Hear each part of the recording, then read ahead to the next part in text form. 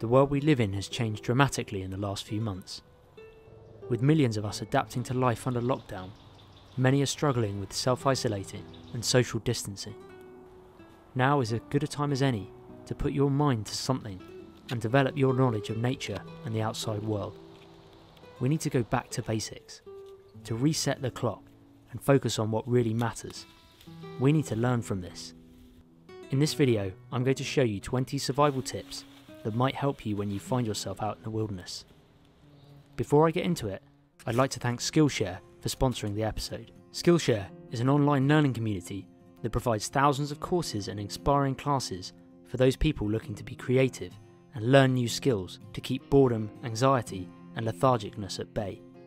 With the birth of my firstborn daughter just a few months ago, I'm trying to get used to a new life whilst maintaining my full-time job. I've been watching Greg McKeown's class on simple productivity and how to accomplish more with less. It's taught me how to prioritise and use my time more wisely, something I've never been good at. There's a variety of different classes on Skillshare, from photography to art, productivity, entrepreneurship, languages and much more. These courses help manage stress and focus your mind. So if you're looking to further develop your knowledge and skill set, this is the place for you. Skillshare is giving away 2 free months of premium memberships to the first 1,000 people who click the link in the description box to help you explore your creativity. And after that, it's only around $10 a month.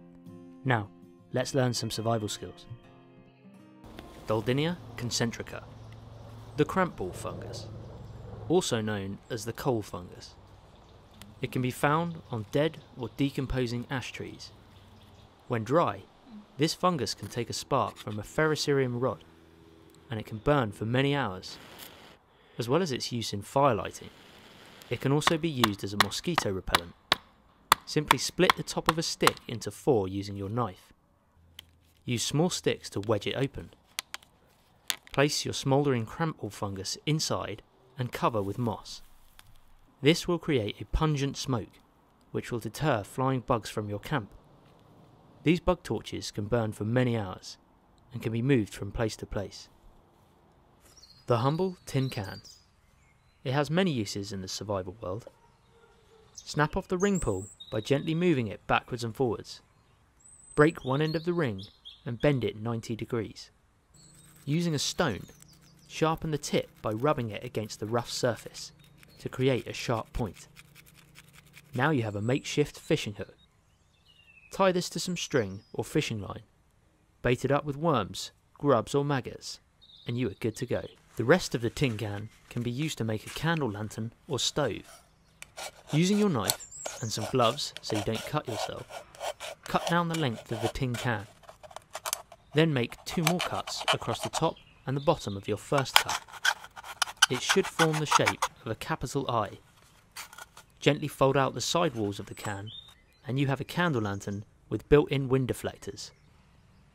If you need to cook food or boil water, simply light a fire and add twigs to the stove. Place your cooking container on top and just keep feeding twigs to keep the fire going.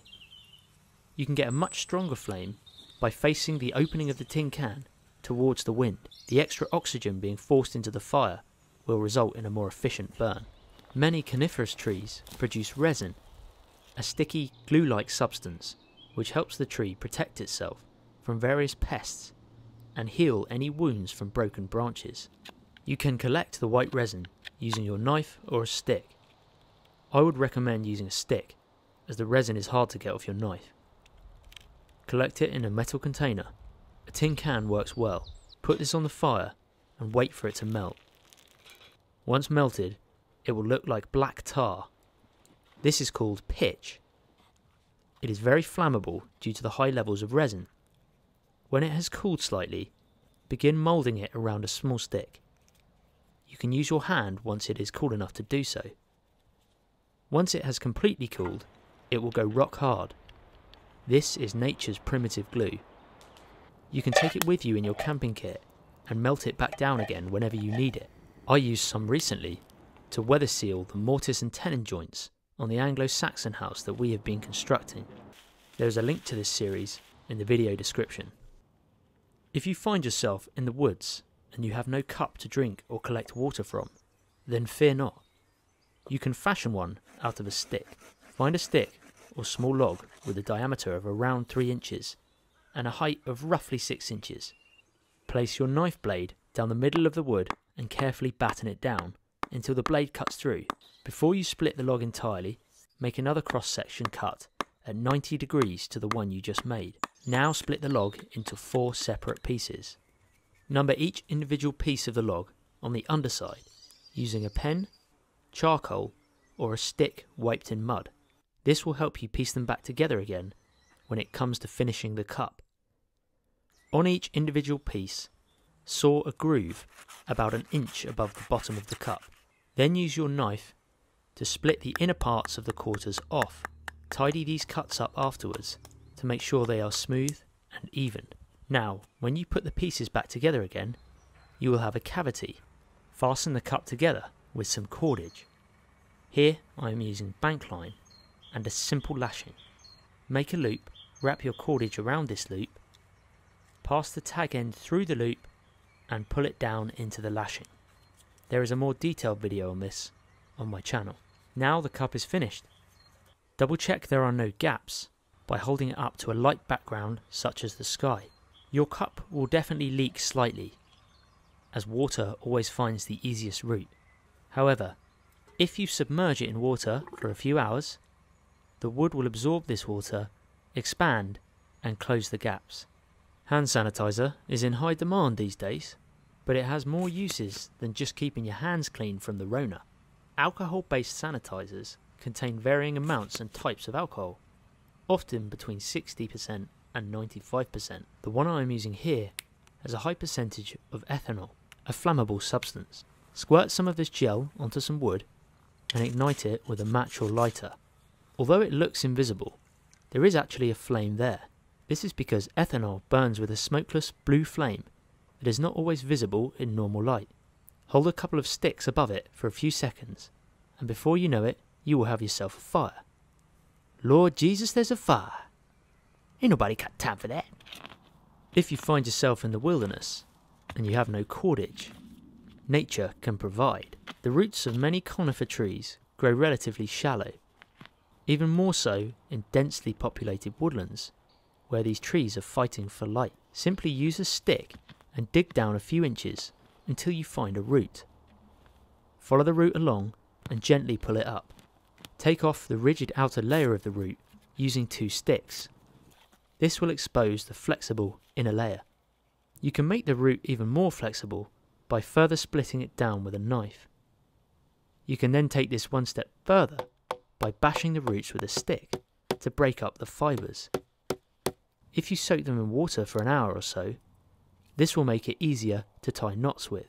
You can use the root as it is for a simple binding, or you can weave 2 or 3 roots together to make 2 or 3 ply rope. This will be much stronger than just the root on its own. Use the roots to lash sticks together when building bushcraft shelters or making primitive traps. If you can't get a fire going because the wood is wet, split it down to expose the dry inner wood. Using your knife at a shallow angle, gently carve off thin strips like a feather.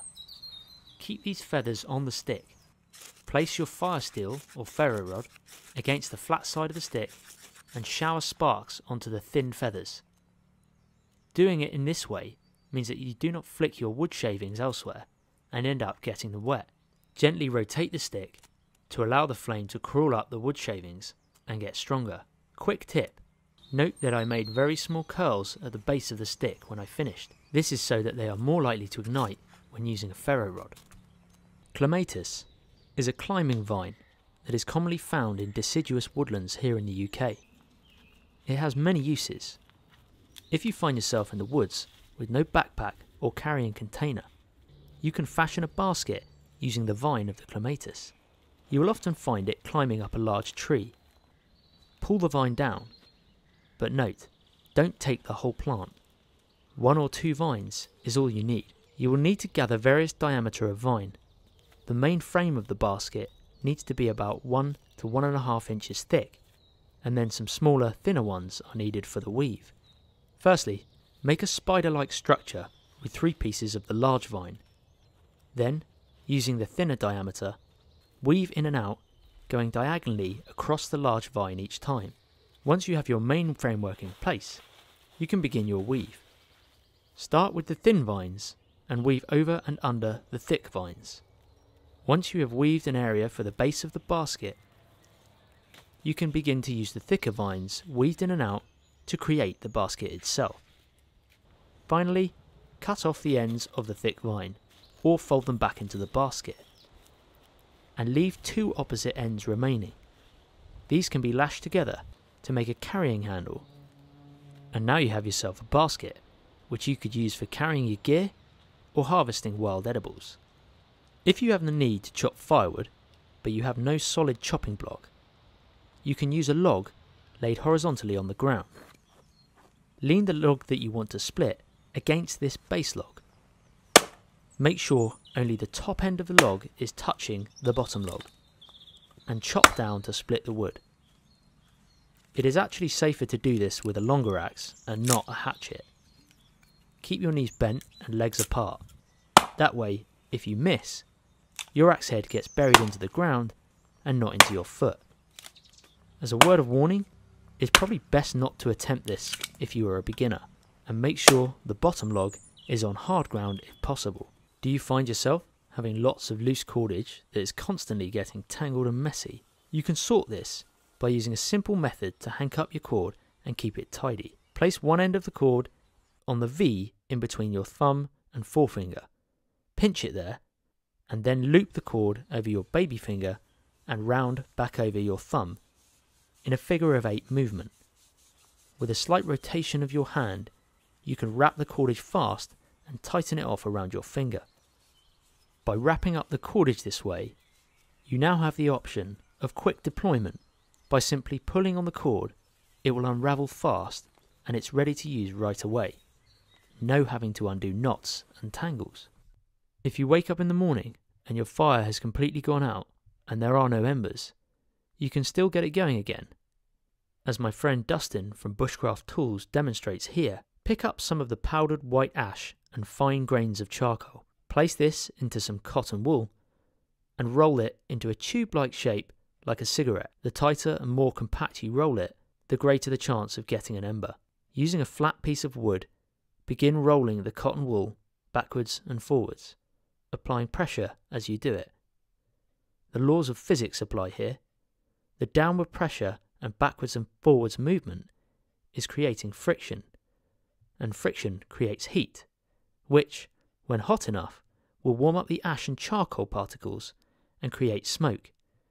When you add oxygen to the cotton wool, an ember is created, and this can be placed in a dry tinder bundle. The cedar tree is one of nature's best providers of natural materials. It has so many uses. The leaves, branches, bark and roots can all be used as either building materials or for firelighting. It is also incredibly rot resistant, which is why it is commonly used to build log cabins and wilderness structures.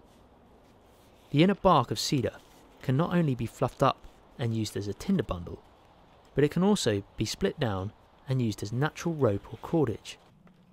I have used it to lash together a hazel frame when building a Native American wigwam. Similar to the tree root, when soaked in water, it helps to create a stronger binding. When the bark is damp and the log is holding plenty of moisture, it can be prized away from the log by hand. You can often peel the bark away from the log in one piece. This incredible resource can be used as roof tiles or shingles. We used cedar bark as the roofing material for our Viking house. If you would like to watch the Viking series, I will put a link to it in the video description. One thing to note when using cedar bark as a roofing material is that once it's peeled, it will start to dry out fast.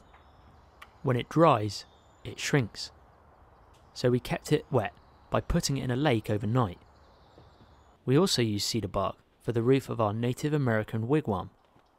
It is certainly a resource our ancestors would have used. Potassium permanganate. Pretty lengthy word. It's used for a number of skin conditions, such as fungal infections of the foot, dermatitis, and superficial wounds. but it can also be used to light fire. Sprinkle out some of the powder and pour in some vegetable glycerin, which is also widely used in the food, cosmetics and pharmaceutical industries. It can take a minute or so for the two products to react chemically with each other, but once they do, you will start to see the potassium permanganate bubble and smoke will be released. Soon after, the materials will burst into flame and you have yourself a fire.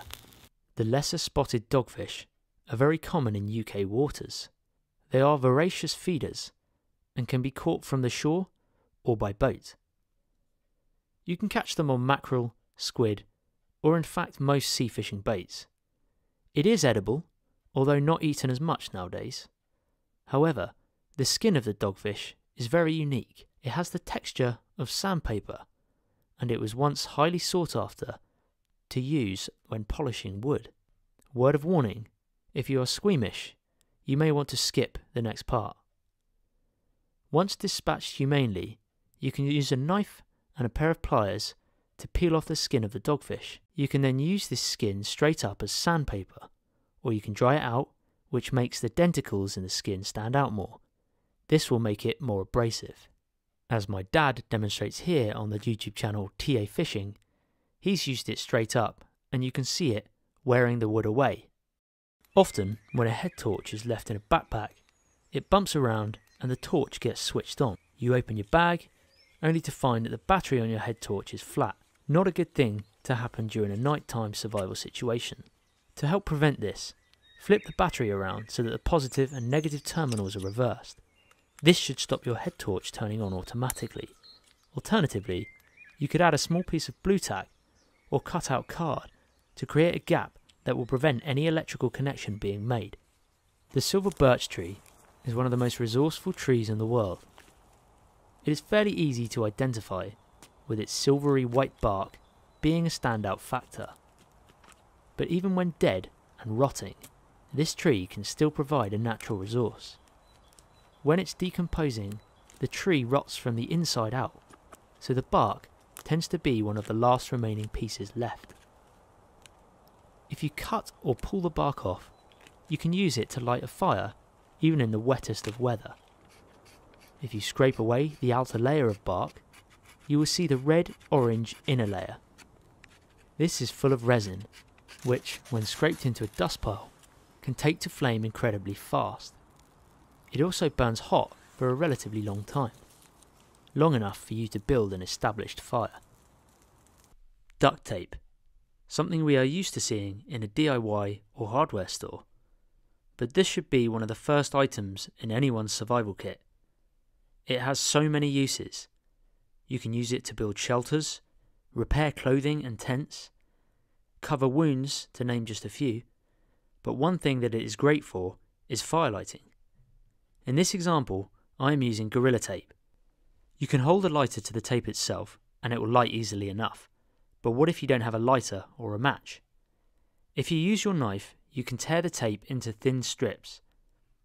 If you bundle these strips together into a ball and shower sparks onto it from a ferrocerium rod, it won't be long before you see a flame. It also burns for a long time, giving you plenty of time to get your fire built up. Beware though, if you're lighting the tape in your hand, the flame will crawl up it fast, and with the tape stuck to your hand, you could burn yourself. Probably best to light this one on wood or the ground. Sadly, plastic bottles are all too common in the wild these days, but they can come in useful in a survival situation. Cut the bottle in half, keep the cap on the top half, gather some moss and put this in first. The cap will stop this falling out. Compress this down and then add grass. Next, add some small stones and then a layer of larger stones. This layering system will help to catch dirt particles from muddy water.